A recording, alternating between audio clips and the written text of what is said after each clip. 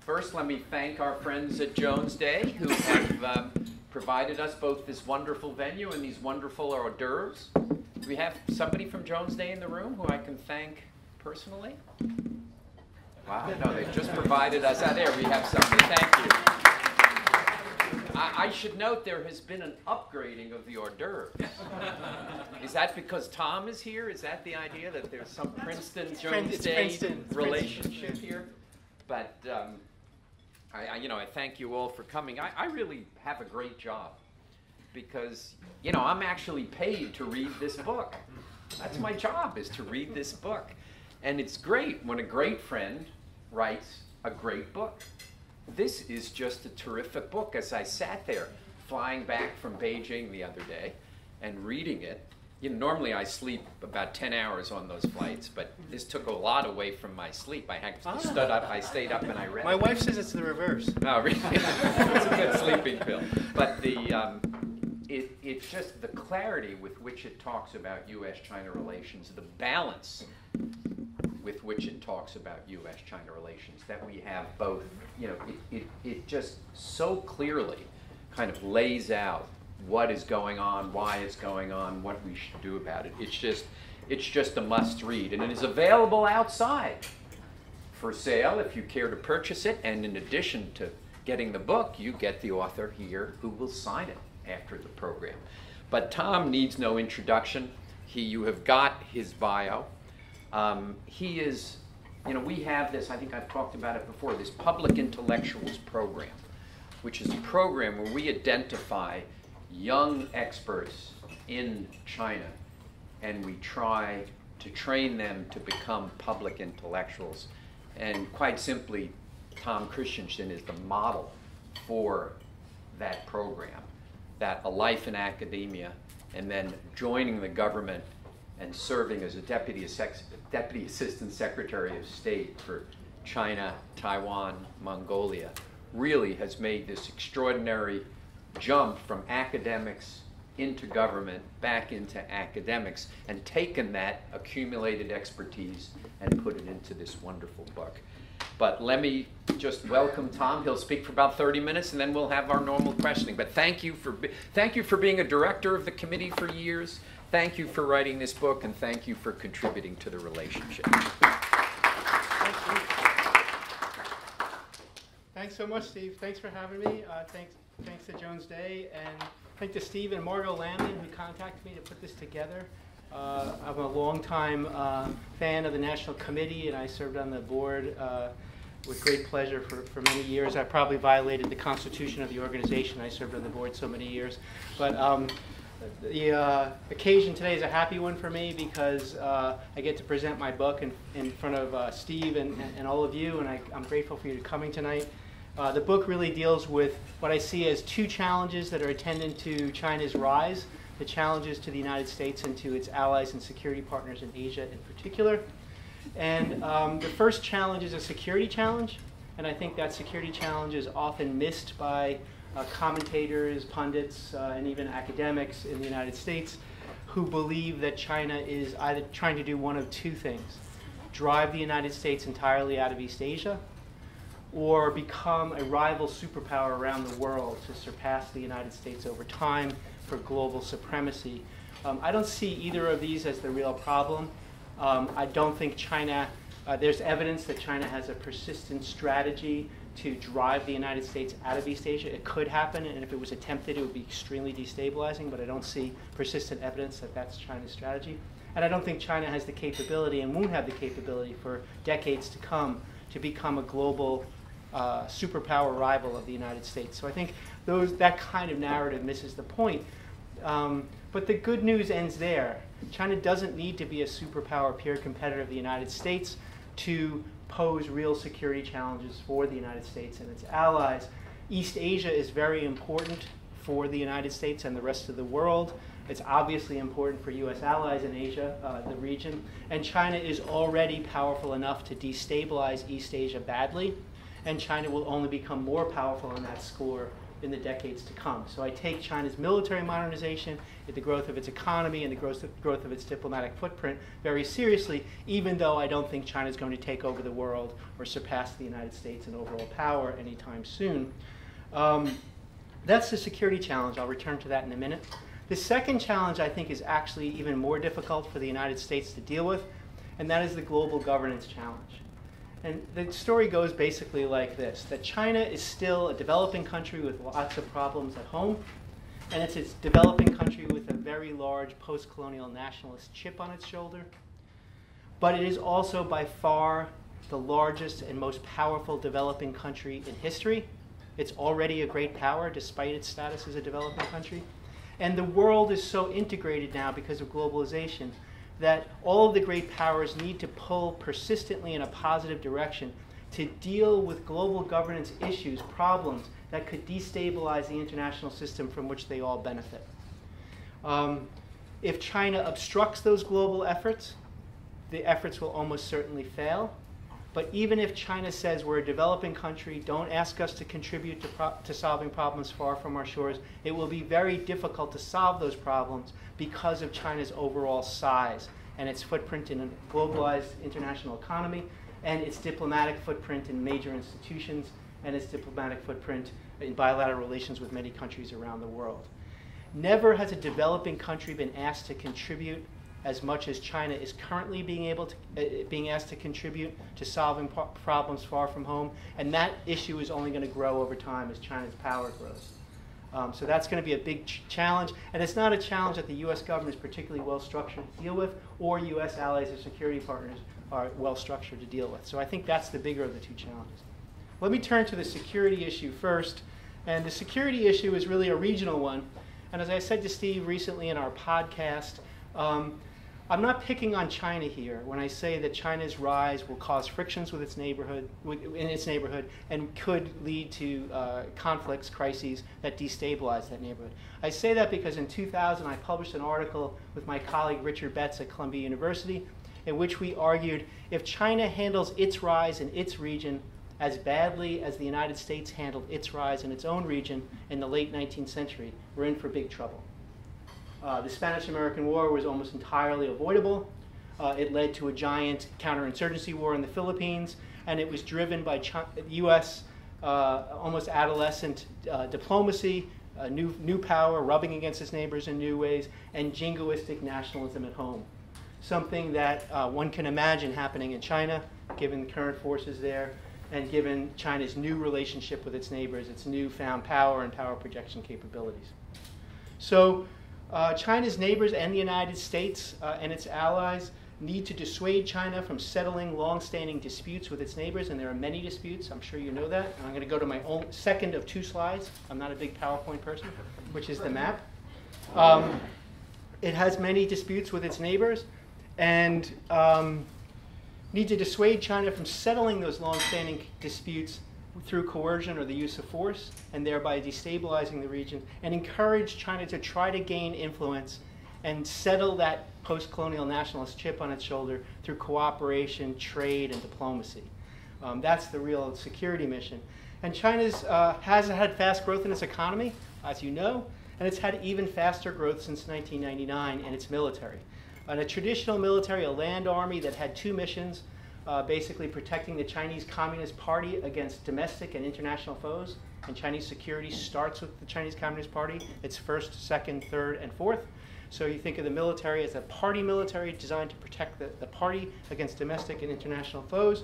And that land army, which had very little power projection capability on the mainland, was accompanied by a relatively rudimentary nuclear force with liquid-fueled missiles, by public reports with warheads that weren't mated with the missiles, that would have a relatively slow deterrent response against the nuclear powers that might threaten the PRC. In recent years, China has really developed for the first time significant power projection capabilities. Not the ability to dominate East Asia against the resolute United States, and not the ability to dominate the world, but the ability to raise costs to the U.S. in this crucial region. The ability to get air power, missile power, submarine power, naval power offshore for the first time. And that really poses a lot of those new challenges that I talked about before. These are largely asymmetric capabilities against what are recognized in Chinese security writings as a superior potential foe. They include the following assets that are of note: accurate, conventionally tipped ballistic missiles, road mobile ballistic missiles with solid fuel power, including an anti-ship ballistic missile, if public reports are correct, the ability to strike moving targets at sea, above the sea surface. Submarines, sophisticated submarines, some of them relatively quiet, diesel-electric submarines that can do a few missions that pose challenges to superior naval forces. They can lay sophisticated sea mines, they can shoot sophisticated torpedoes, and they can fire cruise missiles. There are other cruise missiles that can be fired from surface ships. There are advanced aircraft and what some people don't pay enough attention to, air defenses that China has purchased from Russia and reverse engineered that project a kind of umbrella off the Chinese coast that make it difficult for superior air forces to operate there. There's anti-satellite capabilities that could attack what's called C4ISR capabilities, the ability of superior foes for China to observe and coordinate their military forces in China's neighborhood. If you can attack low Earth orbit satellites, you can reduce that superiority of that potential foe. And then you have cyber capabilities that can slow down the response time of the United States and allies if it slows down the logistics capabilities of those militaries projecting power into China's neighborhood. Finally, there's nuclear modernization, and I'll return to this in a minute. China is turning that rudimentary nuclear deterrent into a more sophisticated one with solid-fueled, road-mobile nuclear missiles that would have much faster response time, accompanied, according to public reports, by submarine-launched nuclear missiles that could be put out to sea soon on nuclear-powered submarines. None of this is domination. None of this matches U.S. Military capabilities, but it does pose real challenges by potentially raising the costs of U.S. power projection in this region. And the purpose of this is to either deter the U.S. from getting involved in some dispute that China cares about a lot, or to delay that intervention if the U.S. does decide to intervene, or to drive the U.S. out, to make the U.S. reverse its decision if it intervenes. This is not a new Cold War. The Cold War was awful. We shouldn't look back on the Cold War with nostalgia in any way. It was terrible. I'm glad that the anti-Soviet forces around the world, including the PRC, prevailed in the Cold War. It's good that the Soviet Union is gone.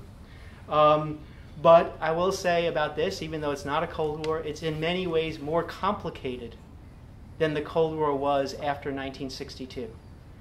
Not more scary in this broad sense of, two camps necessarily being against each other, but more complicated in the following sense. Since the Cuban Missile Crisis of 1962, in the second half of the Cold War, since the 1962 Cuban Missile Crisis, it was pretty clear where the lines were between the two camps. With the exception of West Berlin, you kind of knew what was the communist camp and what was the anti-communist camp. And that had a real important role, that clarity, the consensus of where the lines were, had a really important role for coercive diplomacy, for deterrence. We know from human psychology studies, the Nobel Prize-winning work of Amos Tversky and Daniel Kahneman, my colleague at Princeton, that the vast majority of humans across gender and culture will take bigger risks and pay bigger costs to defend what they believe is rightfully theirs, the status quo, the recognized status quo, than they will to get new things. There have been exceptions to this rule in history, like Hitler. Thank God he was an exception. But the vast majority of actors, including group actors, behave in this way. So the clarity of where the lines were made the Cold War, in this one sense, in this one diplomatic sense, easier to manage than what we have in East Asia. Because if you look at East Asia, China claims all this. You can see the cursor, I hope.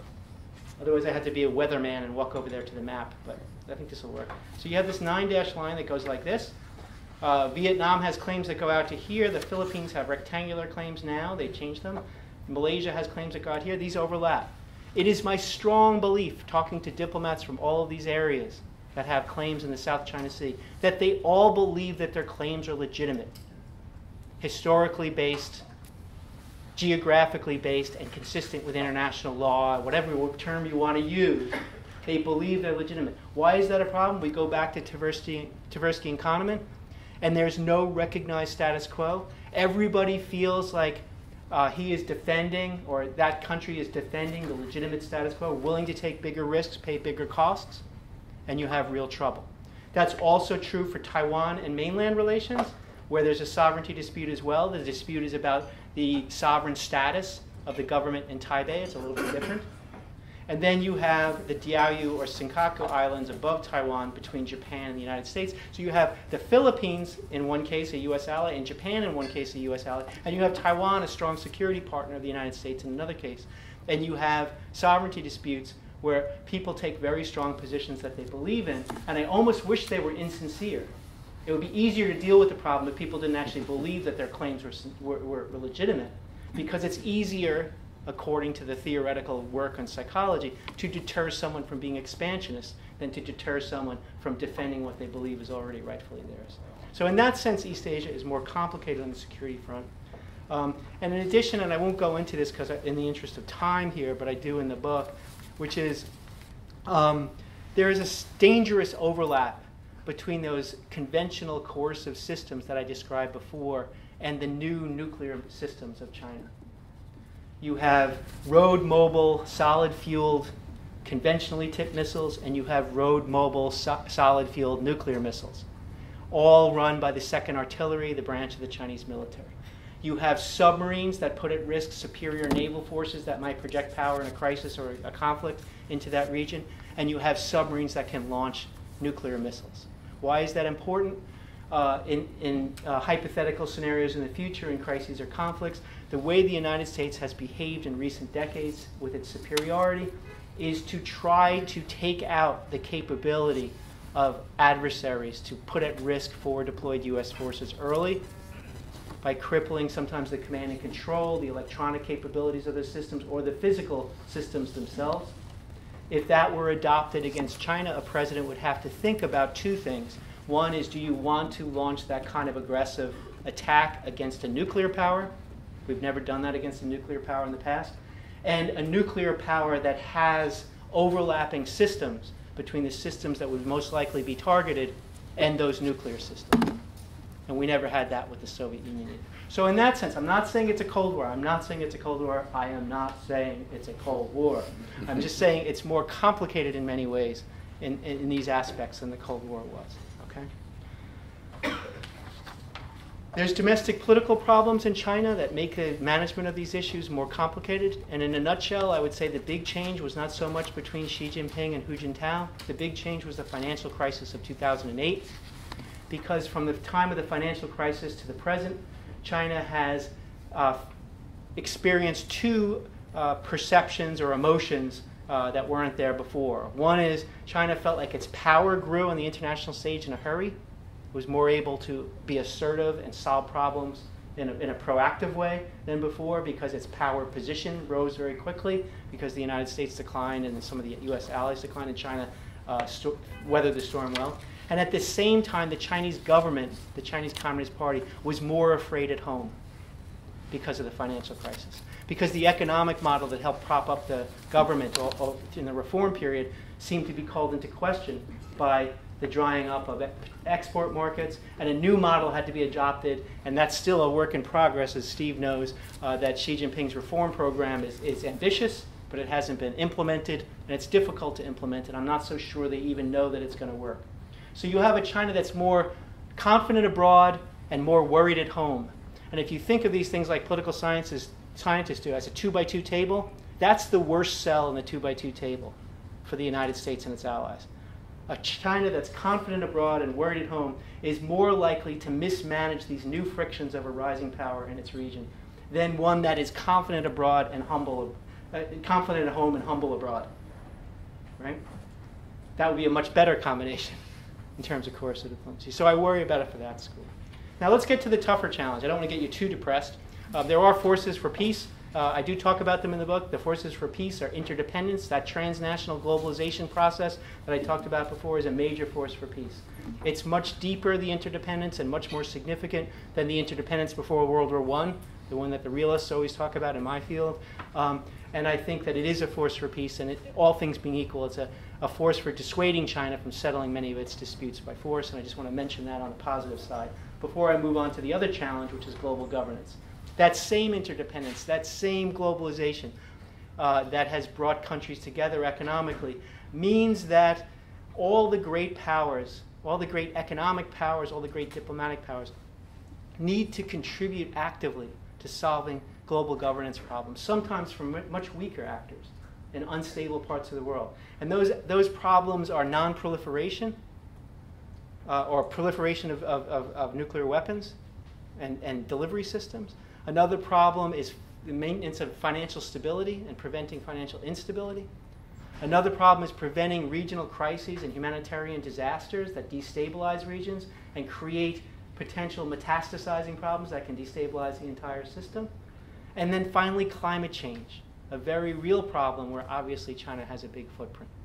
So you have these global governance problems where everybody has to pull in a positive direction, but we've never had a great power as powerful as China that is also a developing country with all those domestic problems I just described. And the way I put it in the book is in 2012, the last year I could get really reliable statistics, by the most generous interpretation or measure, China's per capita GNP was $9,000 US a year. That's purchase power parity, World Bank, that's the maximum inflator. Right? Ecuador had the same per capita income. Nobody's asking Ecuador to solve problems far from its shores and to contribute actively to settling various problems. Why are they asking China? Because there's 1.3 billion people in China at $9,000 a head, and the Chinese economy will soon be the largest in the world. So the other powers have no choice but to ask China. And if China doesn't contribute, eventually it will hurt China itself because China is so integrated into that system. So China's economy is so large that if it maintains normal relations with countries that are targeted, with states that are targeted by the rest of the world, those states will be just fine. So you think about North Korea or Iran. The biggest economic partner of both North Korea and Iran is Beijing. The rest of the world cannot effectively pressure those states on nuclear proliferation without some degree of cooperation from China. And China says, in the case of North Korea, which I describe in great length, that we have historical relations with them. I go into that in great length in the book. I don't have time to cover all the complex problems with getting China to pressure North Korea. With Iran, they say, you invested in bad places before for energy. We're doing it now. There aren't that many more opportunities in the world. We're going to move into that place. Don't ask us to hurt our own interests, and don't ask us to support you in regime change around the world. We're a developing country, and we need these kind of relationships. And they were very reluctant to pressure Iran during the nuclear negotiations and during that crisis. And they may be very reluctant in the future to pressure Iran if the so-called snapback measures are raised, if and when, and intellectually I would think when Iran cheats on the deal. So it's going to be hard to get China to snap back to the level of sanctions that we saw before. And if China maintains normal relations with Iran, it's going to be very, very difficult to pressure Iran. So we have to try to persuade China that it's in China's interest to do this. On financial issues, if China doesn't contribute actively to global financial stability, it's going to be very difficult to maintain during crisis periods. And obviously China is the biggest China is the biggest greenhouse gas emitter, and this will only get worse. China is not per capita. China is emitting at least twice as many as the United States now in terms of quantity greenhouse gases, and that gap is likely only to grow. But China is still a developing country. It's developing later than the United States. And on a per capita basis, right, China emits a lot fewer greenhouse gases than the United States. And on a historical per capita basis, there's no comparison. So if you look at the history of greenhouse gas, because it's a cumulative problem, the UK is by far the worst. The United States is closing into second place, not a great place to be, and China's way down the list. So people have answers, they have responses in China that say, why are you pressuring us so much? If we, on a per capita basis, emitted greenhouse gases like you do, we'd all be underwater. Don't put the burden on us, help us solve the problems. And the problem is if China doesn't actively help on the problems, no one else will help. So if you look in the United States and the US Congress, when people say, don't ask us to make sacrifices for greenhouse gas reduction, they say we shouldn't do it because China's not going to do its share and we'll lose jobs to China. And that's true in Europe and elsewhere as well, because China's just so big, and China's such a big emitter of these gases. I mentioned already North Korea and Iran.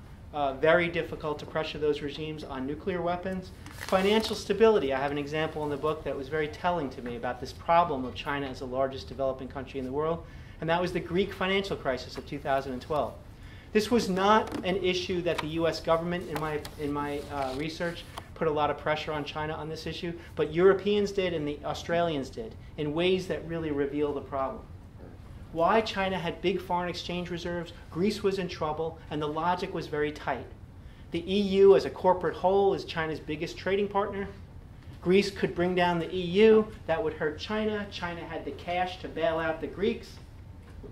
So why shouldn't China bail out the Greeks? Well, I go back to 2012.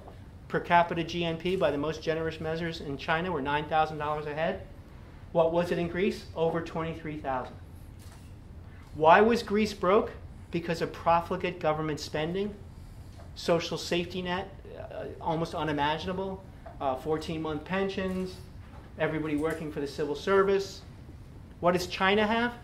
What does China have? None of that. No health insurance, no guaranteed pensions or Social Security. Right? They have farmers, and I say farmers. I don't know why Chinese peasants are peasants and American farmers are farmers. My uncle was a farmer. If I called him a peasant, he could and would take my head off. Right? Chinese farmers have pulled themselves up by their bootstraps and finally gotten some wherewithal. They're supposed to bail out these fat Europeans. That's the attitude in China. So what happens? Premier Wen Jiabao goes to Europe, and he's a communist, and he calls for fiscal austerity. Says, you guys need to tighten your belts. Right? So why is that the case? Because China is a developing country. And there were blogs, and they did polls on these blogs in China about, what do you think of the Australian request that China contribute to financial stability in Greece? And the answers were infuriating and laughable were the top two answers. Right? Why would we help these rich Europeans get through their period of waste? Greenhouse gases, by far the biggest emitter. I think it's a big challenge. I think it's been handled relatively well recently, but there's not nearly enough progress on it in any country. And I think it's going to be a big problem moving forward, not just in terms of getting China to make the necessary sacrifices, but also just government capacity in monitoring any agreement that they actually reach. I don't know if you saw the Times last week that suddenly it seems that China's emitting a lot more greenhouse gases than anyone knew because there's not really good monitoring. The environmental protection agencies in China are extremely weak. And you have a one-party state where the regulators are almost universally outranked in that one-party state by the people they are regulating. So it's not a good structure for that problem. And we're going to have to struggle with that problem going forward as well. In the book, and I don't have time to go into it because I want to answer your questions, but I want to queue up maybe some of your questions. In the book, what I do is I have the security challenges, the global governance challenges laid out up front, and then I go through every administration since George H.W. Bush at the end of the Cold War to the present, and I try to cull lessons about the successes and failures of each of those administrations in tackling those two problems. I could talk about that in the Q&A period, but if I go into that in any detail, I will spend another 10 or 15 minutes talking, and I know that Steve wants me to shut up. So I will be glad to field your questions now. That's what the book's about. I'm happy to hear criticisms of it, and I hope you understand it, even if you don't agree with it. Thanks very much.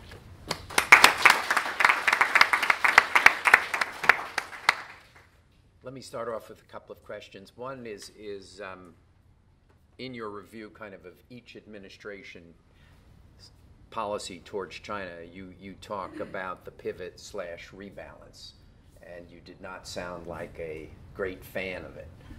Tell us why, and at this point in time, what should we do about it? Okay. I didn't like the rhetoric. The policies behind the pivot rebalance were fine. Many of those policies were in train before the Obama administration came into office. It was the rhetoric I didn't like. I didn't like the rhetoric for a few reasons. One is it was inaccurate. It's never good to have a mobilizational strategy and a public diplomacy strategy that is inaccurate. On the defense side, almost all of the programs that are publicly discussed as part of the pivot were in train for years before the pivot was in place. In economics, until the TPP push of recent years, there was basically no economic component to this so-called pivot. And the TPP itself was an idea of 4 APEC members, non-American APEC members, during the Bush administration, and we had already started to negotiate that, so that wasn't part of the pivot.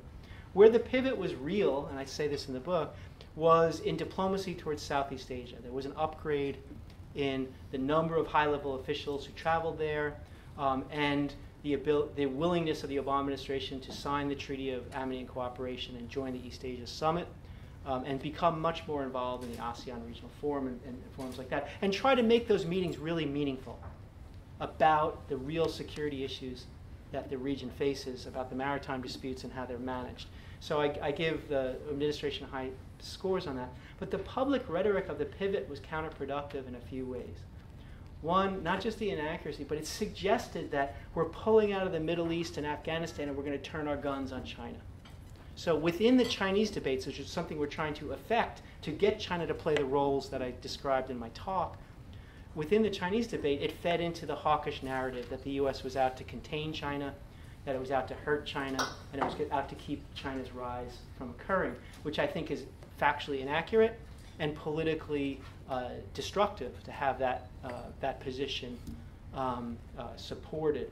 A second problem is it makes it look like the United States has attention deficit disorder and can only handle one problem at once. We're a global superpower in the United States. And if you suggest that we can only really focus on one problem at once, not only does that worry everybody else around the world, because you're pivoting away from them, but when problems occur in those areas of the world, it's only natural that in the East Asian press, and it did happen, they start saying, well, now they're going to pivot away. Secretary Kerry is distracted with Syria, so he's not going to care about us. And the United States has to be able to do more than one thing at once, and we shouldn't suggest that we can't.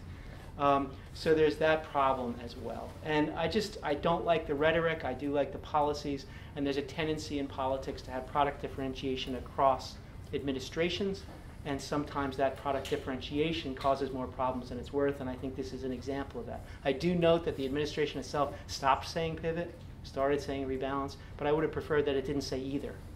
And just did it, like the old Nike commercial.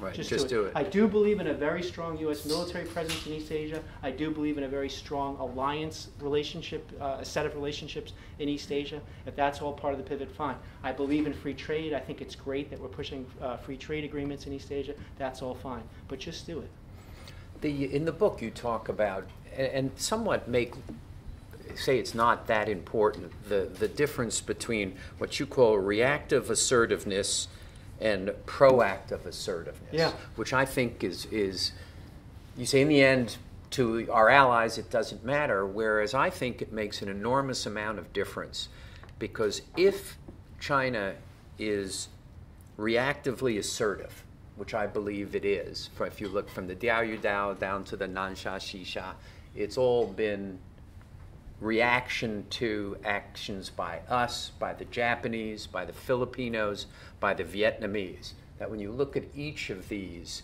you actually see a reaction which we would characterize then as an overreaction, and that this proactive assertiveness, where the Chinese actually start doing something which they haven't been provoked into doing, I don't really find examples of that.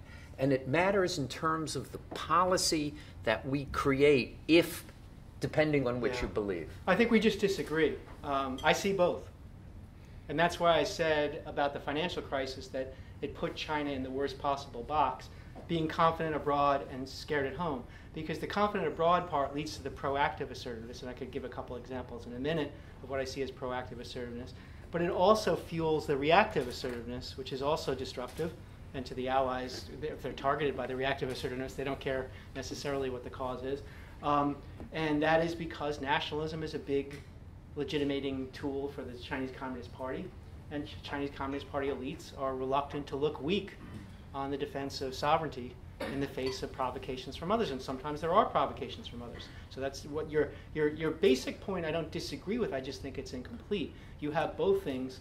You have this land reclamation project, which I think was very, very assertive, very proactive on China's part. You don't think there were Vietnamese and Filipino reclamation projects that then provoked the Chinese after saying don't.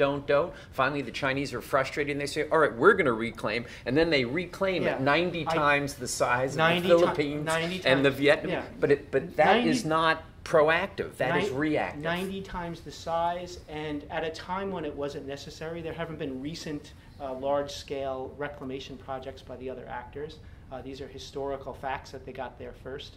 And this is a very large-scale operation, and what they're doing on those land reclamation projects is proactive and destabilizing. The creation of the municipality off of Hainan. Reaction to the Vietnamese creation of a municipality. Absolutely reaction to what the Vietnamese did. I think these were proactive measures to try to control. He disagrees with me. Just if I didn't make that clear. I think there are other military activities that have been proactive, and I think some of them have been reactive. So I think you have both.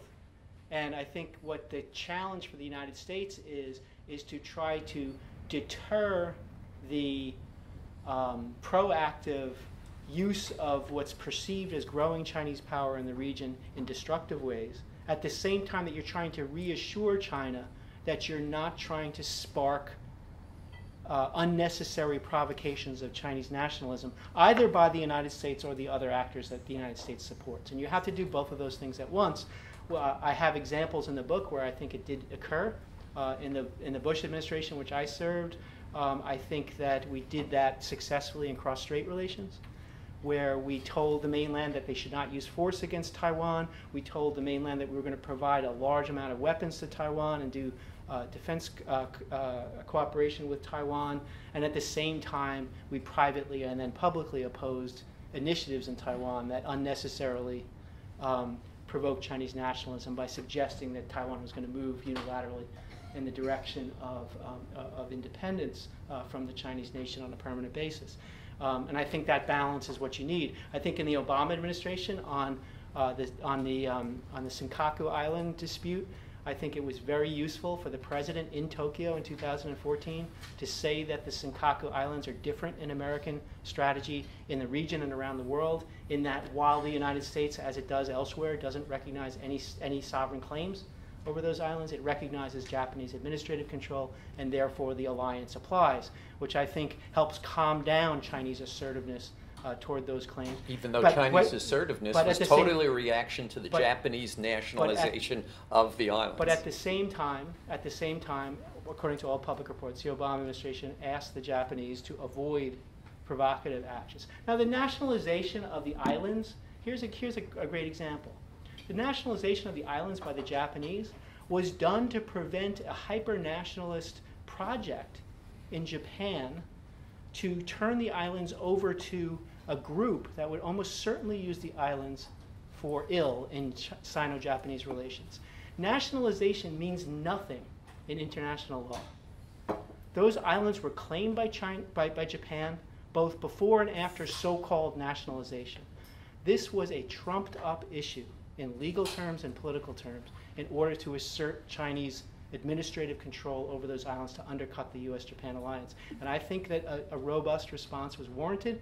At the same time, I think you should discourage Japanese politics that unnecessarily provoke Chinese nationalism. So I guess that at the end of the day, Steve, I don't disagree with you so much, because I think there are instances and I outline them in the book, where, especially in 2010, where outside actors took actions that provoked China into what were overreactions for which China needs to be criticized, but they were provoked into these overreactions. And there are other instances where I think China simply has said, I see an opportunity to solidify long-held claims that go back to the 1930s.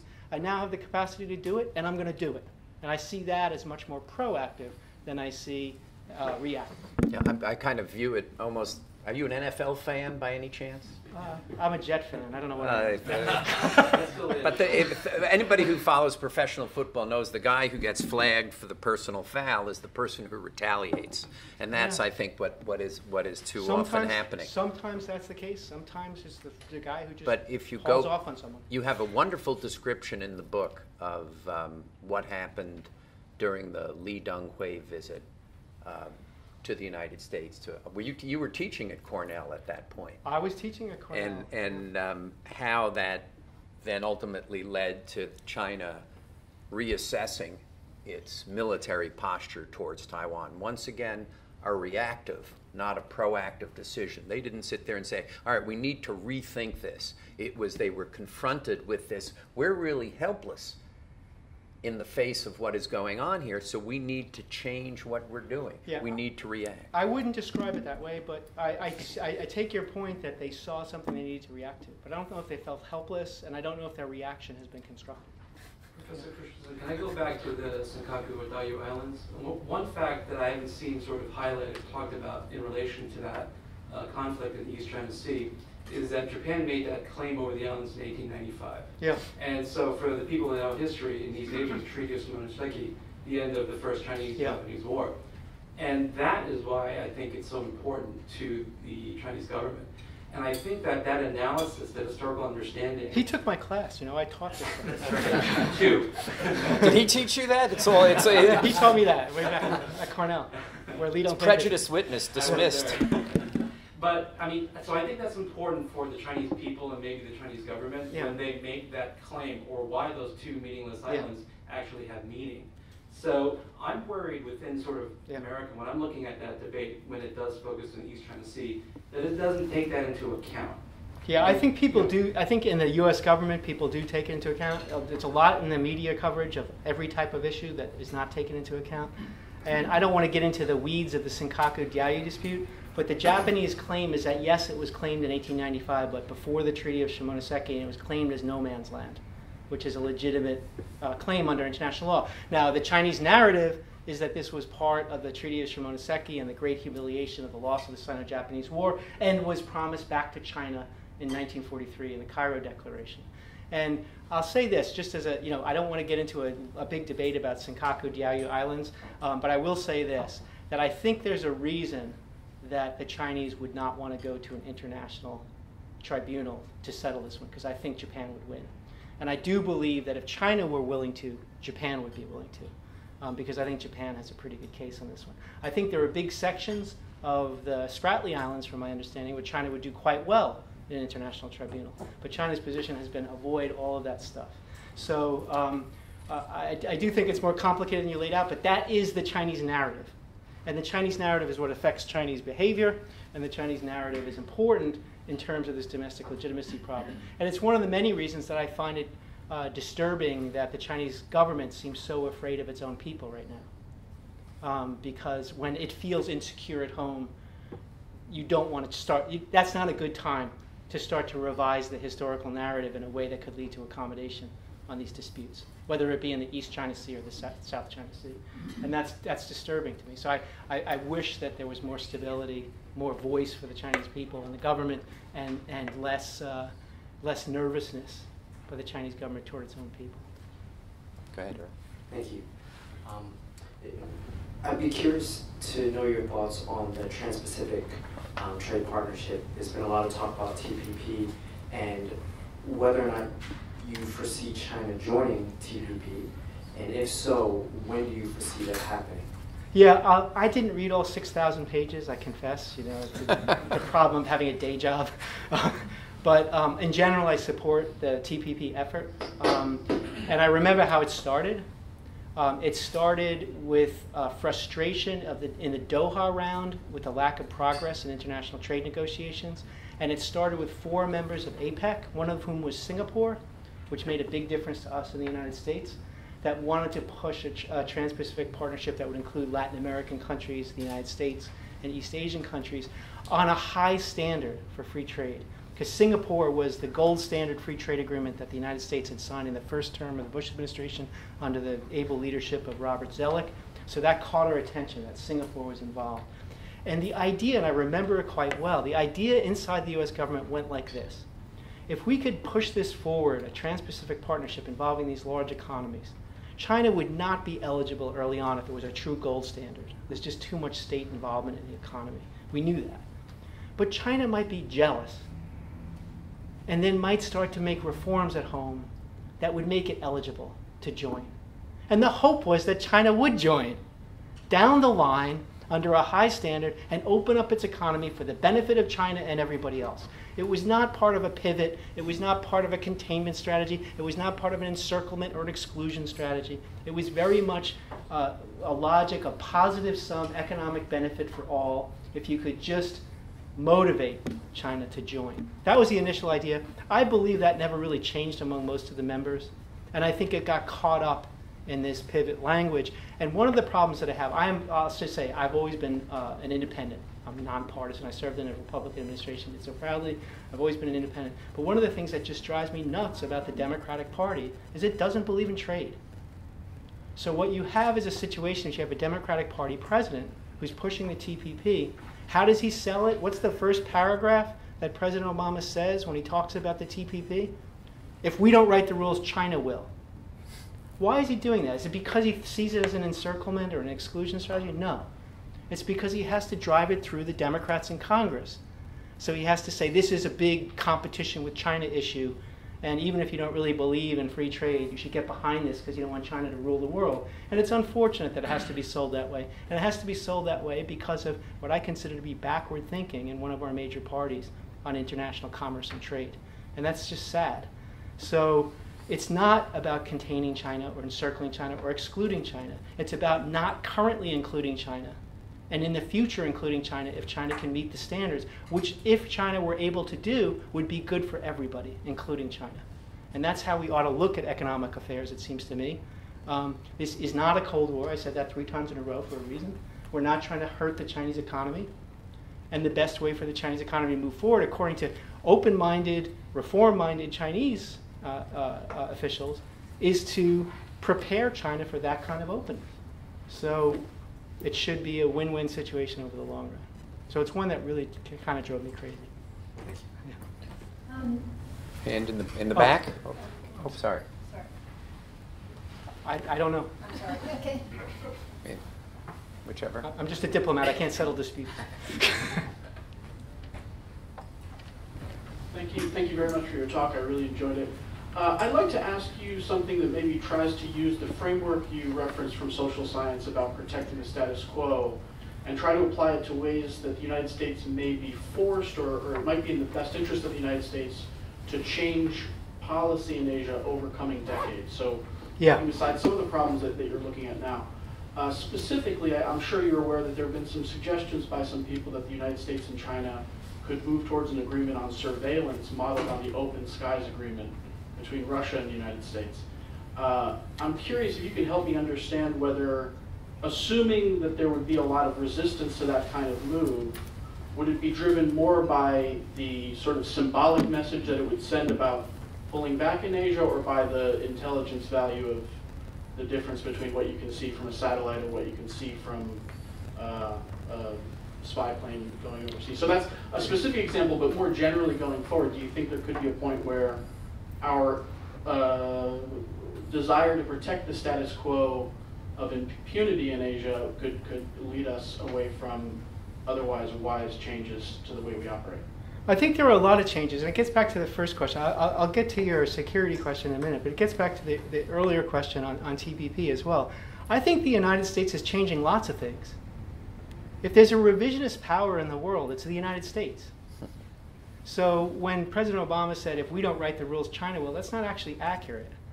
The issue is, for the TPP, what we're trying to do is write new rules, better rules for international commerce that includes services and intellectual property protection, right? Those are new rules. And China wants to stick to the old rules. So China's the conservative force. And that plays out in a lot of different things. On sovereignty issues in the security realm, China sticks to the old early 20th century principles of non-interference in internal affairs and leave states alone if they leave you alone. That won't work in the 21st century, and that's why we have this idea of responsibility to protect since 2005, following the 9/11 attacks, saying that we have to hold governments responsible for what happens within their borders, even if they're not involved in the bad actions within their borders. They have to be held responsible for it. Because even in relatively backward parts of the world, or undeveloped, I shouldn't say backward, undeveloped parts of the world, right, you can have actors that can destabilize the whole system. So China wants to stick to the old rules, the US wants to revise the rules. So I don't think the US is standing by saying, well, we're just going to hold on to the status quo. I think there are a lot of dynamic aspects to US diplomacy. And the question is, can you convince China to get on board with those things? In terms of transparency, the Chinese military modernization program is more transparent than some people let on. There's a lot more information if people try to mine it out of the open source literature in China. But it's not nearly as transparent as the American system, which is driven in a democracy where the budgets have to be approved in Congress and every weapon system has to be vetted, and you have to talk about the long-term planning. So we see every year, we see how many missiles or planes the Chinese build, but we have no idea what kind of long-term program that's part of. Where does it stop? What's the goal of those programs? So it is a problem in transparency, but I don't think the solution to that problem is necessarily improved satellite imagery. It's probably diplomatic and military contacts and discussions about strategy in the region. But I think a lot of things could change. And one of the things that was very hopeful in the Bush administration years was this idea of a Northeast Asia peace and security mechanism, which came out of the six-party talks process. And one of the biggest obstacles to China doing new things in the security realm is its dysfunctional relationship with North Korea. Because China doesn't want to have persistent security dialogues with the region, because those dialogues will almost certainly include North Korea as a main topic, 1, 2, and 3, in terms of instability, without North Korea in the room. But North Korea's behavior is so horrible that nobody wants North Korea in the room. So China's stuck in this position. A great power is being dragged down by a miserable prison state, which is North Korea. And this ties back into Chinese Communist Party legitimacy, and I talk about it in the book. And it's a shame. So it makes China more conservative than it needs to be. So a lot of people say, you're worried about China being assertive, and I am when they do massive land reclamation projects in the South China Sea and put tarmacs on them. Yeah, I worry about that assertiveness. But I also worry about China's conservative passivity in sticking to the old systems that prevent creative diplomacy that could actually stabilize the region moving forward. That's a long answer. It's a great question, but it's a long answer. Oh, hi. Thanks a lot for this great talk. I have two questions. The first is what message do you take away, and what message do you think China was giving in the recent President Xi's visit to the United States and the meeting between China and Taiwan? And the second thing is, I've heard people say that China is working within some latitude to do things that act on its nationalist instinct and arrest up until the point that it will disrupt economy. And do you think China can control that? The unrest will disturb the economy. Is that what you're saying? Unrest? Yeah. Okay. I mean, anything that it would do really has its global economic benefit in mind. Do you think that that's true, and can China control certain actions that might disrupt its economic growth? Oh, at home. At home. Yeah. I think China has every incentive, obviously, to maintain economic growth. The Chinese Communist Party. It's easy to say China. The main actors here are the Chinese Communist Party. They run the country, and the security interests of the Chinese Communist Party are first, second, and third. And a big part of that security interest is keeping the economic engine going. Because, it's the reform era since 1978, and nobody really believes in communism as a social economic order in China anymore. That's the kind of dirty secret, right? I often say, if you really want to meet a true believing communist, come to an American university town. Don't go to Beijing, right? Because they tried it and they know better. Right? So they have a basic legitimacy problem right there. And the way they've handled that is some combination of improving the welfare, and it's been quite dramatic. the improvement of welfare of Chinese citizens since 1978, combined with this sense that China's standing up in the world. Now it's the China dream, but there were other slogans before, that China's standing up in the world and it's not getting pushed around anymore. So since the economic piece is so important, it gives me some hope that the latter instinct, or the latter leg of the legitimacy, won't take over and destabilize the region. Because given the nature of transnational production in East Asia, things aren't so much made in China, they're assembled in China from parts from all over the region. It would be incredibly destructive to the Chinese economy to go on a kind of, forget Germany and World War II, Germany and World War I. If it went on that kind of rampage, it would really destabilize its own economy in a way that would hurt the legitimacy of the Chinese Communist Party. That's a force for peace, so I don't see them pushing on that so casually. I do worry, and you know, I disagreed with Steve before, again, not because what Steve said was wrong in my opinion. It's just that I thought it was only half the story. Right? So I think what Steve says is right, that there is a real danger, given this legitimacy problem in China, that other actors will poke China in various ways, and China will overreact in destabilizing ways. So that's a big part of diplomacy as well. You keep a strong presence in East Asia, you keep a strong alliance system in East Asia, you make it look inside those Chinese debates that the hawks look silly and adventurous. Because if they want to solve all their problems through coercion, it looks too costly because you have a strong U.S. presence. But at the same time, you have to dissuade unnecessary provocations of Chinese nationalism if you want to have stability in the region. And that's a tough balance. That's what political scientists call the security dilemma. And that's what needs to be managed all the time as China rises. So in the summit, you know, a lot of it was pro forma, predictable. There were certain statements made, commitments made that could potentially be quite constructive. One of them on climate change issues. Getting China to do anything on climate change, if you rewind the film to 2009, is an accomplishment, because China was really just stiff-arming the world at the beginning of the Obama administration. And now it's coming up with what could be constructive approaches if implemented and actually executed. And then there's the issue of cyber theft, which is a real problem. And I emphasize cyber theft, not cyber espionage. All countries do espionage, right? Cyber theft is the problem. The problem is the systematic stealing of intellectual property from Chinese locations, which, according to public reports, are supported or at least ignored, in many cases, by the Chinese government, that threatens the economic innovativeness of the entire world, innovation of the entire world. Because it's so persistent and so systemic that it harms innovation, not just in the United States, but in Asian countries, in Europe, and in China itself. Because small entrepreneurs in China who want to come up with clever technological fixes to problems, their stuff is subject to rip-off as well. So good noises on that issue, but I would like to see the proof in the pudding that these attacks really stop. And there's a huge emphasis in the United States on this issue of them taking the SF-86 forms, these forms that government officials fill out to get clearances.